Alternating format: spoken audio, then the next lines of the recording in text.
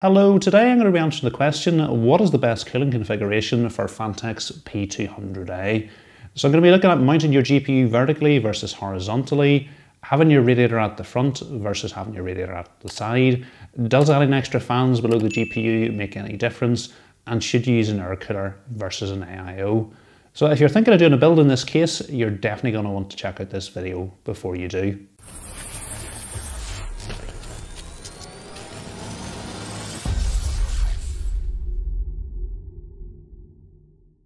So I'm going to be starting off with the configuration I used in my full step-by-step build guide, and you'll find a link to that video in the description. So in that build I had the Ryzen 7 3700X being cooled by the PureLoop 240mm AIO. I had the radiator on the side set to exhaust. I had two front intake fans and a single rear exhaust.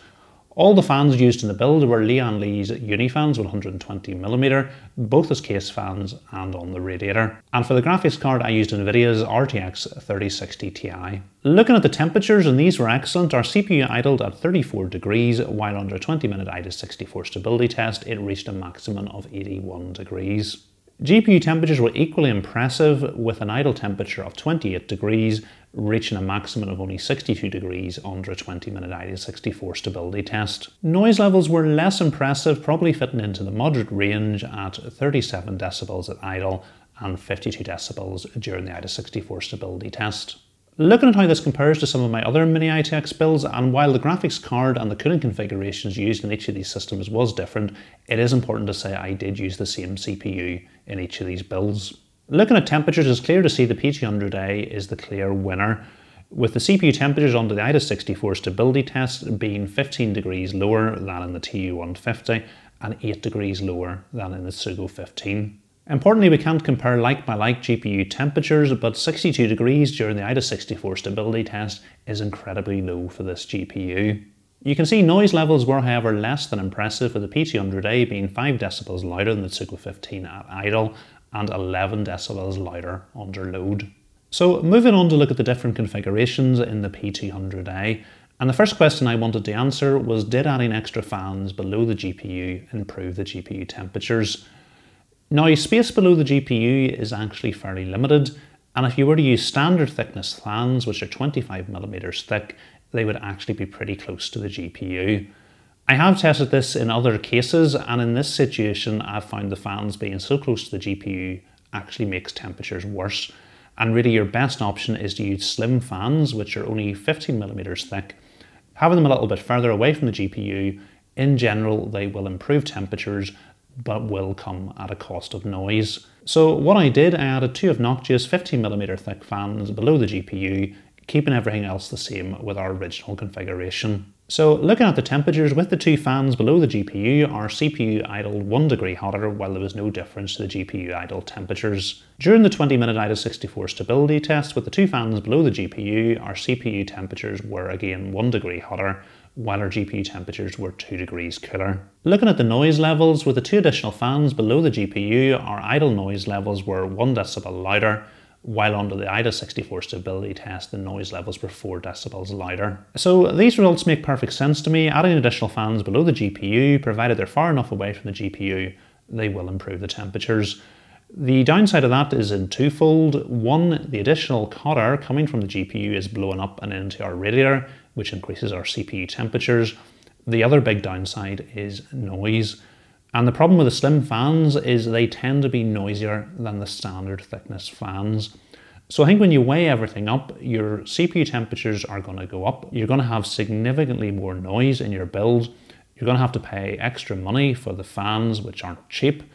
So weighing everything up, I wouldn't recommend adding extra fans below your GPU. The GPU temperatures are already good, and there's no reason to do this. The next question I want to answer is, should you mount your GPU vertically or horizontally?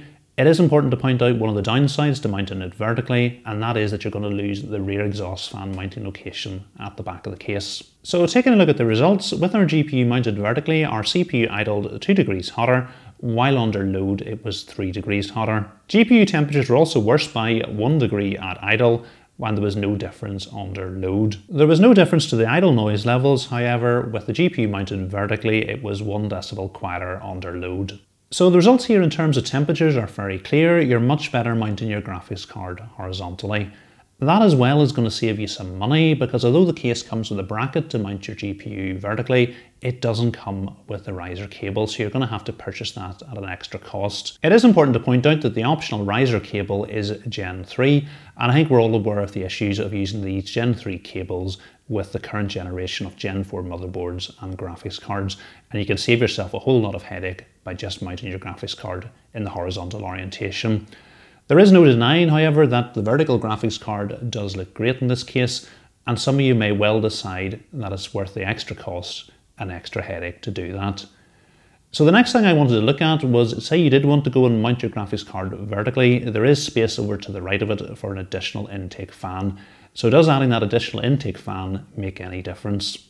So taking a look at the temperatures, the additional intake fan below the vertical GPU didn't make any difference to the idle temperatures, while under the AIDA64 stability test, both the CPU and GPU temperatures came down by 1 degree. Looking at the noise levels, there was no additional noise levels at idle, while the additional fan below the GPU increased the noise levels under the AIDA64 stability test by 2 decibels. So analysing the results, for me, the very slight improvement in the load temperatures is cancelled out by the increase in the noise levels.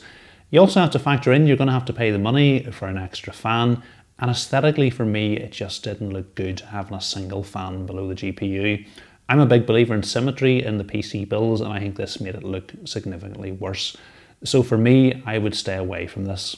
The next thing I want to look at was the effect of moving the radiator to the front of the case and having it set to intake. But this also brought up the question of what we should do at the side of the case, and we've got 3 options. We can have fans set to intake, we can have fans set to exhaust, or we can have no fans at all. So the first configuration I looked at was having the fans on the side set to exhaust, and you can see the results there on the screen. So the next thing I did was I flipped the fans round and had them set to intake. As you can see from results, this wasn't a good idea. Our CPU idled 3 degrees hotter while it was 1 degree hotter under load. Our GPU was 2 degrees hotter both at idle and under load, and our noise levels under load were 1 decibel louder. The next configuration I looked at was having no fans on the side. Compared to having our fans on the side set to exhaust, our CPU idled 1 degree hotter while there was no difference to the CPU temperatures under load. GPU temperatures were significantly worse with this by 2 degrees at idle and 3 degrees under load. This configuration was, however, the quietest by 1 decibel under load. So the results here are fairly clear. If you're going to have a front mounted radiator, you're going to want to have side exhaust fans. This is good because this is going to give you the best aesthetic look, because the fans on the side are going to be facing the right way round, showing off their good side. So the next question to answer is, should you put your radiator at the front or on the side? In most cases, having your radiator at the front as an intake is going to give you the best CPU temperatures. The reason for that is that the cool air from outside the case is going to be going through the radiator, and that is going to give you the best cooling potential, rather than having your radiator inside the case set to exhaust, where it's the hot air from inside the case that is going through the radiator. In most cases, the downside to that is your GPU temperatures and all the other components inside the case tend to be worse with a front mounted intake radiator. And again, the reason for that is you're going to be dumping hot air into the case, which is going to heat up your other components. Having your radiator as an exhaust, all that hot air is going to go straight out. Now, this case is a little bit different. Having your radiator as an exhaust on the side, it's still getting a heap of fresh air coming in from those front intake fans, and for me it's probably as good as having it at the front as an intake. But you do get a big advantage. All the hot air coming out the other side of the radiator is going out of the case rather than going in, where it's going to heat up all the other components. So if I was going to bet on a configuration, I would say the original configuration with the radiator at the side is probably going to give you the best overall temperatures. So let's see if I was right. So our CPU temperatures were a little bit mixed. Having the radiator as a front intake, our CPU idled 1 degree hotter while it was 1 degree cooler under load. As you'd expect with the front intake, our GPU temperatures were worse by 1 degree at idle and 2 degrees under load. The side exhaust was the louder configuration at idle by 3 decibels, while there was no difference between the configurations in noise levels under load. So analysing the results in terms of temperatures, definitely the side exhaust seems to be the way to go. However, that's also the louder configuration at idle.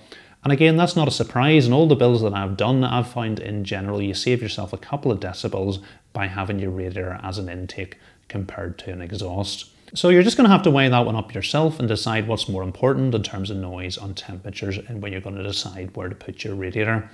Now, one of the things I haven't tested, and this may well influence your decision, is that you can put a 280mm radiator at the front, whereas you're limited to a 240mm radiator at the side.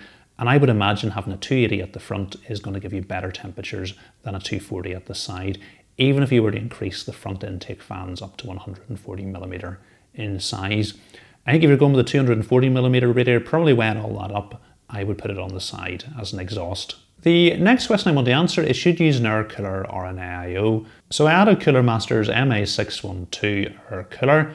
I had 2 fans in the front, 2 fans on the side, both set to intake. Unfortunately with the air cooler, there was no way to fit a rear exhaust fan. So looking at the temperatures, our CPU was 2 degrees hotter at idle and 3 degrees hotter under load with the air cooler, while our graphics card was 1 degree hotter at idle with the air cooler, and there was no difference to the load temperatures. Idle noise levels were however better with the air cooler by 3 decibels, and there was no difference to the load noise levels. So summarising these results, the air cooler was definitely better in terms of noise levels, the AIO was better in terms of cooling, so I think I would go with which you think looks better. For me, I thought the AIO looked much better, so I would definitely go with it. What I'm going to do now is I'm going to put a summary slide of all the configurations I've tested up on the screen, so you want to have a closer look at these, go ahead and pause your video now. So now it's time to put everything together and give you my recommendations for building in this case. And my recommendation would be to use my original configuration, which was the radiator on the side set to exhaust, 2 fans at the front set to intake, and a single rear exhaust with the graphics card in the horizontal orientation. In this configuration, you're going to get some exceptional temperatures, although the noise levels with the stock fan curves will be a little above what I would regard as acceptable. That's easy enough to fix. You just need to sacrifice your temperature a little bit, bring your fan curves down, and get much more acceptable noise levels.